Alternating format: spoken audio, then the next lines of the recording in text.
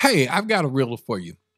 What does salt, a dollar bill, and faith have in common? Salt, a dollar bill, and faith. It's a very simple answer. Size doesn't matter. In this episode of the Midweek Refill, we're going to be talking about the parable of the mustard seed. And we're going to see today the fact that when it comes to your faith, even if you have just a smidgen the size of a mustard seed, size doesn't matter, but faith does. I'm Bishop Litman. You're watching the Midweek Refill.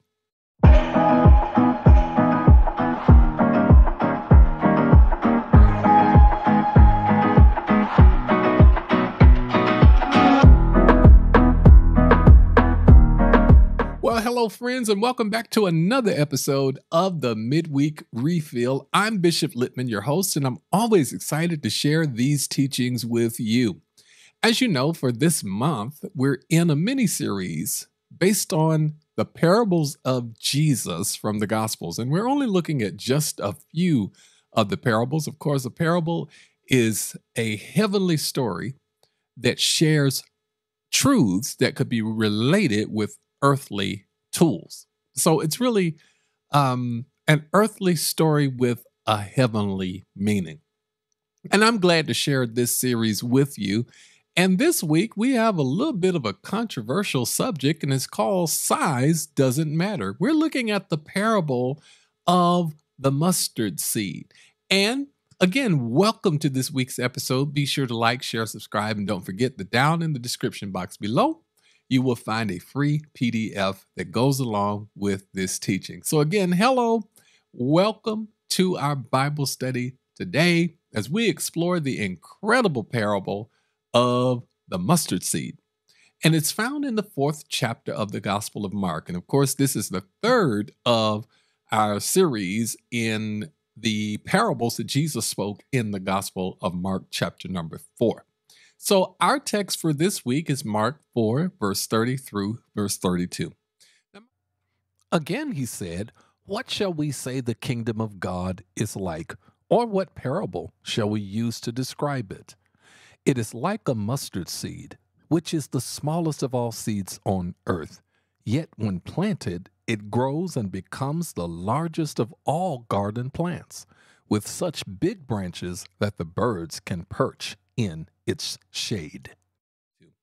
Now, my friends, this parable spoken directly by our Lord and Savior Jesus Christ is absolutely brimming with life-transforming insights into the nature of faith and the magnificent growth of God's kingdom.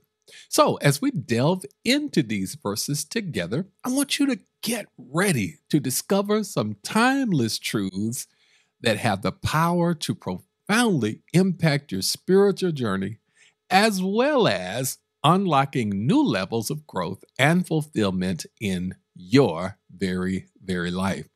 Now, let me tell you, when Jesus spoke, he didn't just utter words. He released divine revelations that have the potential to revolutionize our lives. Well, guess what? In this parable, Jesus masterfully uses the imagery of a mustard seed, a tiny, seemingly insignificant seed, to convey the powerful truths about the incredible potential that is inherent within even the smallest measure of faith. Can you imagine that? Your faith, no matter how small it may seem, literally has the potential to grow into something that is truly remarkable, my friends. And that is such a profound revelation that it doesn't take a whole lot of faith. Size really doesn't matter as it relates to faith.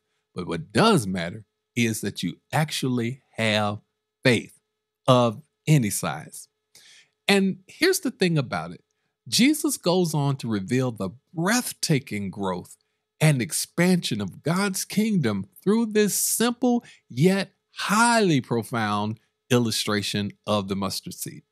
And just like the mustard seed, God's kingdom starts out small, barely noticeable to the naked eye. But under the loving care and nurturing hand of our Heavenly Father, it grows into something majestic, something awe inspiring, providing shelter and sustenance for all who seek refuge in it. And isn't that wonderful news? Well, now, as we journey through this parable together, I want you to open your heart wide and prepare to receive the life changing truths that God has in store for you. And let's not just read these words, but let's actually allow them to penetrate deep into our souls and transform us from the inside out. Because, my friend, when we grasp the incredible power of faith and the unstoppable growth of God's kingdom, there's nothing that can stand in the way of abundant life that God has planned for every single one of us, including you as well. So let's talk about the background of this story. Now, let me tell you something incredible about our Lord Jesus Christ. He had this amazing way of taking everyday, ordinary things and infusing them with profound spiritual meaning. And that's exactly what he did in the parable of the mustard seed, my friends. Picture this: Jesus, surrounded by a crowd eager to hear his teachings, begins to paint a vivid picture using a simple mustard seed. A seed so tiny, so inconsequential that it was easily overlooked by many.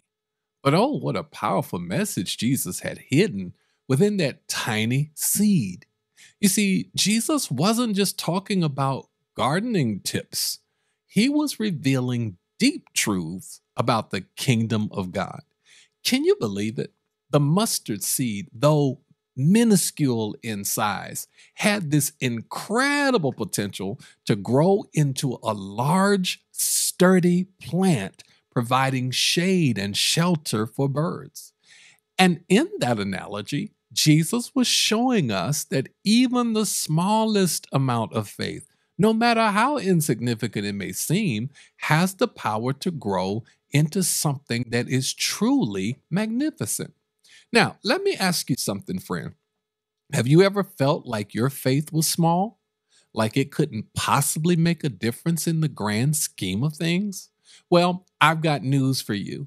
Jesus wants you to know that even a tiny seed of faith, when it is in fact planted in the fertile soil of your heart, has the potential to produce a harvest beyond your wildest dreams. That's right.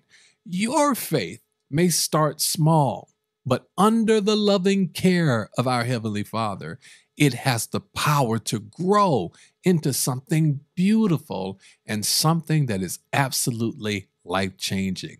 So don't you dare underestimate the power of your faith, my friend. God has in fact placed within you a mustard seed of faith that has the potential to move mountains, to bring miracles your way, and to transform your very life.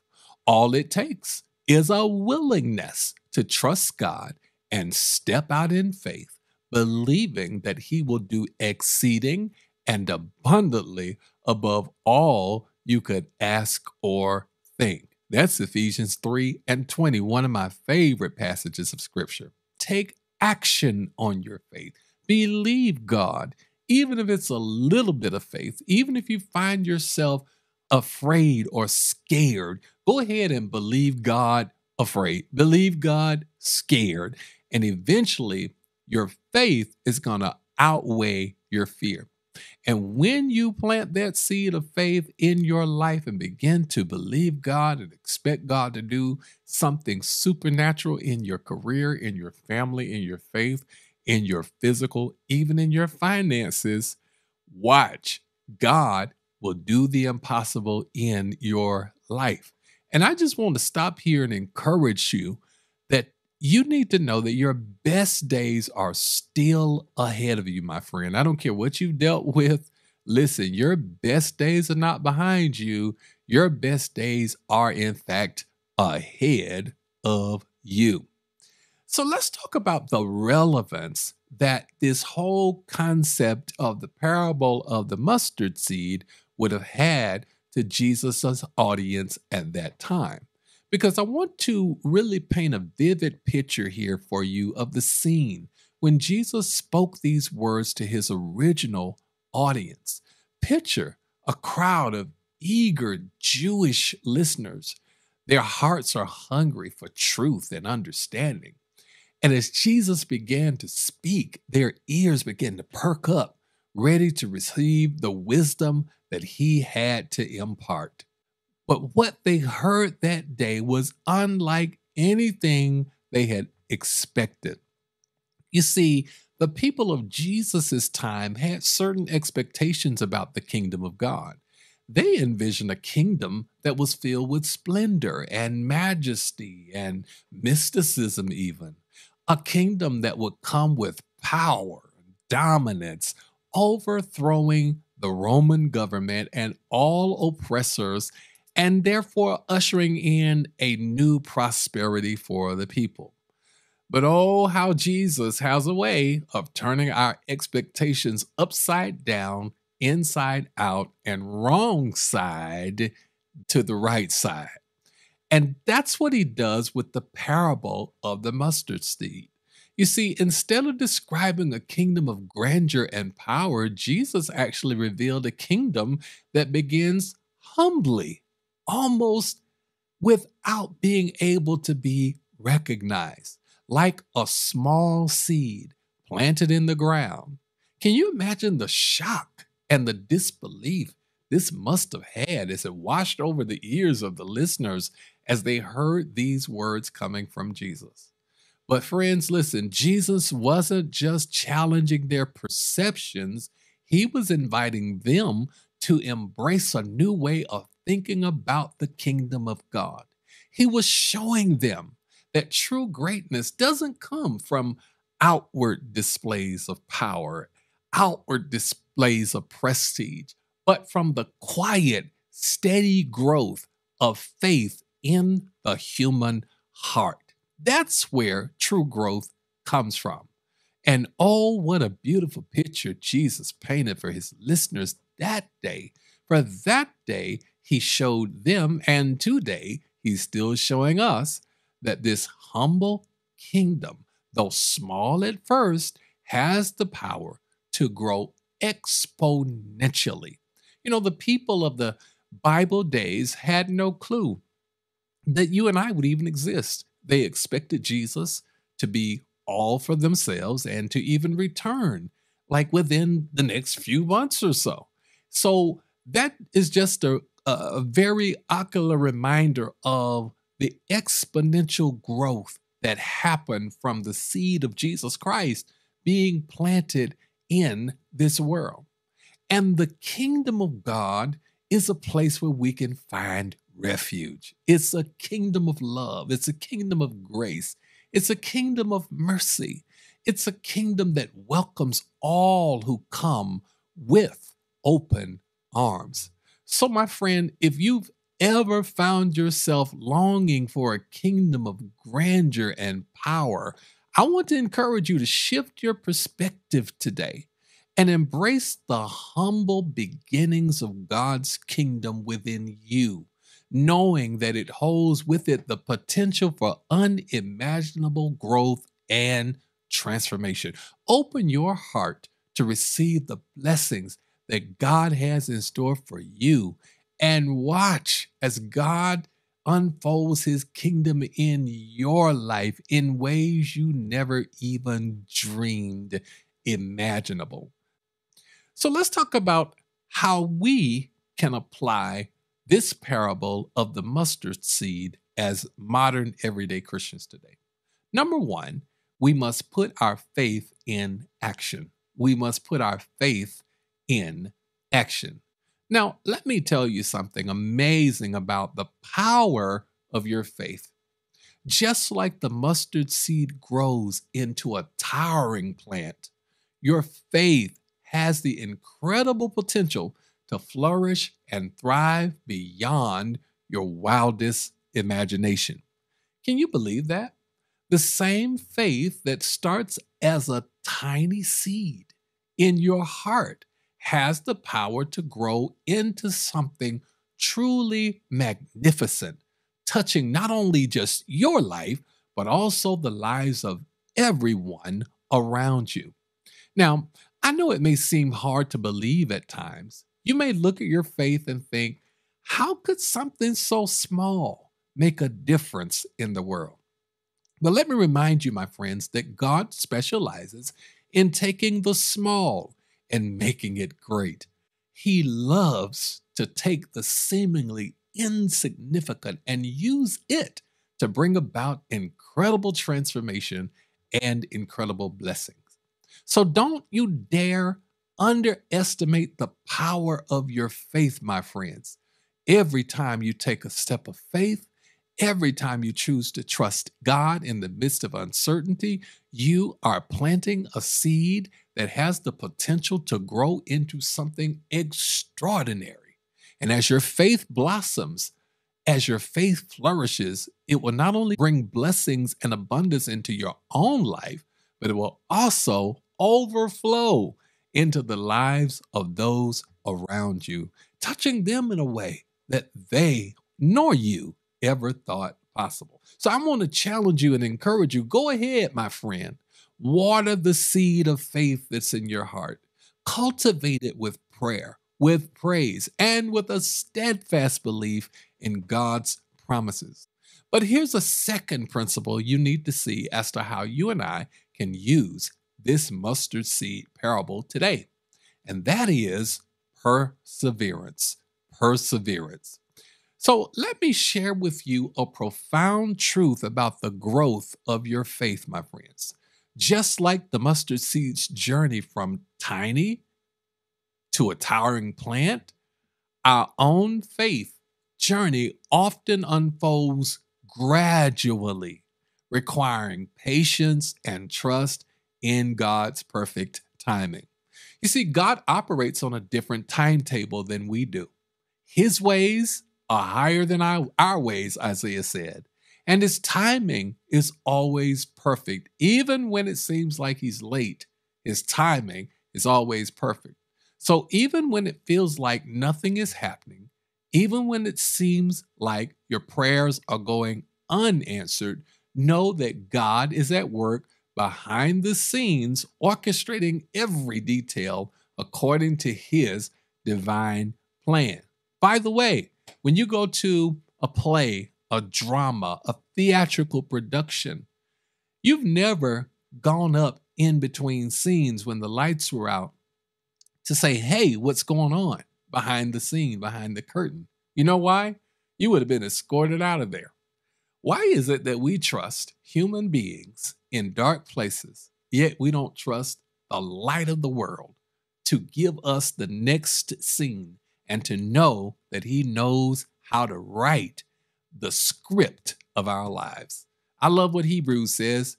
He is the author and the finisher of our faith, which means this: if it's not good, it's not over, because all things work together for good to those who love God, to those who are the called according to his purpose. But my friend, I want to encourage you to embrace the season of waiting in your faith journey.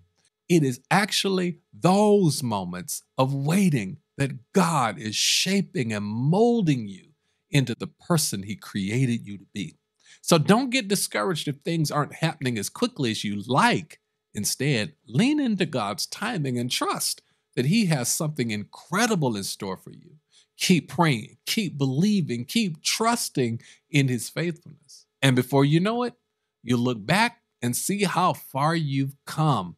God has amazing things in store for you. There's a powerful third principle we can extract from this parable of the mustard seed as modern day believers. And that's number 3, the impact of small acts. Hey, I like that. That rhymes. Let me say it one more time. The impact of small acts. I like that. You like that? Let me tell you something about the extraordinary impact that your faith can have and your obedience can have when you follow God's plan. Even the smallest, most seemingly insignificant acts of faith and obedience have the power to have a ripple effect in your life and create far reaching consequences in God's kingdom. You see, God delights in using the ordinary and the mundane to accomplish his extraordinary purposes. He loves to take the little acts of faithfulness that we do that may seem so small, so insignificant to us, yet he can use them to bring about incredible transformation and wonderful blessings in your life. So don't you dare underestimate the power of your actions for the kingdom of God. Whether it's offering a word of encouragement to a friend in need, lending a helping hand to a neighbor, or simply choosing to forgive someone who has wronged you, every act of faith, every act of obedience matters to God. And here's the thing, you may never fully realize the impact of your actions this side of eternity, but rest assured, my friend, that God sees and he knows all. And he sees every act of faithfulness, every sacrifice made in obedience to his word, and he promised to reward it abundantly. So keep sowing those seeds of faith in obedience. Keep living right, treating people right. Keep trusting God and following his leading, even when it seems like your actions are so small and so insignificant. Because in the hands of a mighty God, even the smallest seed of faith can grow into something extraordinary, supernatural, bringing about transformation and blessings beyond anything you could ever imagine. Your obedience matters, so keep a shining light because the world is watching and needing somebody to light a pathway. Keep making a difference in the world around you. So from this powerful parable of the mustard seed, there are some amazing principles that we can extract, some great takeaways, and you'll find this in the handout that is below in the description box. Make sure you access that because it's full of notes and discovery questions that you can share, create your own Bible study out of it. I think it'll bless you. And there is a 7-day devotional where we'll be praying the same prayer, reading the same verse for the next 7 days. So join me in that by making sure that you go and download the free PDF. So let me share with you a profound truth that we learn from this mighty parable of the mustard seed, and that is size doesn't matter. It's not about the size of your faith, it's about the object of your faith, which is God himself. Again, it's not about the size of your faith, it's about the object of your faith, which is God himself. You see, faith is all about trusting in the one who is forever faithful and true. That's our Heavenly Father who loves us unconditionally. And he alone has the power to move mountains on our behalf. That's why we ought to trust in him. You know, so often we all get caught up in trying to measure the strength of our faith, thinking that if we just had a little more faith, we could accomplish a few more things. But the truth is, it's not about how much faith we have. It's about who our faith is in. And when we fix our eyes on Jesus, friends, when we fix our eyes on the Lord, when we trust in God, when we placed our trust in his promises and in his character, listen, that's when we begin to see the miraculous happen in our lives. It's not about our abilities or our efforts. Salvation isn't even about our abilities or our efforts. We're saved by grace through faith, that not of works, lest any man should boast. It's about God's power working in and through us. So don't you dare doubt the power of your faith, my friends. Whether it's as small as a mustard seed or as big as a mountain. When your faith is anchored in God, there's nothing that can stand against you. So keep your eyes fixed on him. Keep trusting in his goodness and trusting in his faithfulness, and watch as he moves mountains in your life. Because again, I said it before, I'm going to say it again. Your best days are not behind you, they're yet ahead of you, my friend. And God has amazing things in store for you. Another great takeaway from this parable of the mustard seed is God's kingdom grows. Now, let me just impart to you a profound revelation about the essence of faith. It's not about the magnitude of our faith. Rather, it's about where our faith is anchored, none other than in God himself. You see, faith isn't about striving to conjure up enough belief through our own efforts. It's about trusting ourselves to the one who is steadfast and true, our Heavenly Father, who loves us unconditionally and possesses the power to accomplish the impossible on our behalf. Because too often we find ourselves fixated on measuring the strength of our faith, believing that if we only had a little bit more faith, a little greater faith, we could achieve greater feats. Greater faith, greater feats. It's not the quantity of our faith that matters, but the quality of our relationship with the one in whom we place our faith. That is, in God. So when we get our gaze upon God and is set upon God, our eyes are set upon God, when we can rest our confidence in his promises and his character, that's when we witness the miraculous unfolding in our lives. It's not about our abilities or our exertions. It's about the omnipotent work of God operating within us and operating through us. So I want to urge you, my friend, never underestimate the potency of your faith, whether it resembles that modest little mustard seed or towers as a majestic mountain. When your faith finds its anchor in God, there is no obstacle too formidable to overcome. So keep your eyes steadfastly fixed on him and continue to rely upon him and his goodness and his faithfulness. And behold, as he effortlessly moves mountains in your life. Because, let me say it one more time, your brightest days are ahead of you. God has unparalleled blessings in store for you. We also have another takeaway, and that is that faith is active. Now, this is a powerful truth about authentic faith, because true faith isn't merely a passive belief, it's a vibrant, dynamic force that springs into action.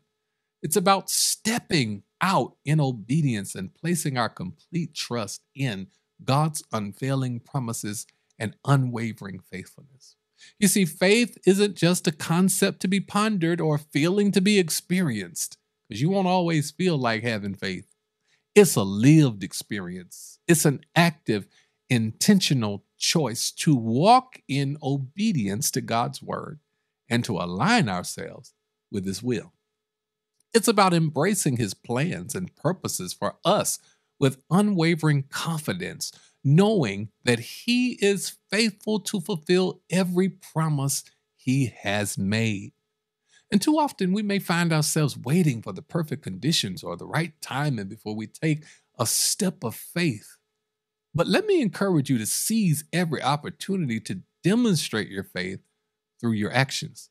Whether it's extending a helping hand to someone in need or stepping out to encourage a person who needs some strength, or even pursuing your own dreams or simply obeying God's word in the small things, every act of obedience is a testimony of your trust in God's sovereignty.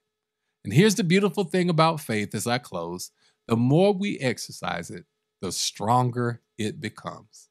And just as a muscle grows stronger with each workout, our faith grows stronger and matures as we continue to walk in obedience and trust in God. So don't hold back.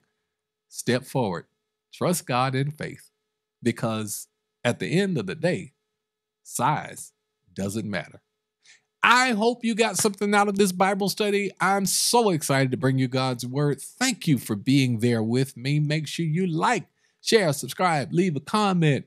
Make sure you download the free PDF and pray with me for the next 7 days. Read the word with me for the next 7 days. This is Bishop Litman. I love you. And until next time, you go with God.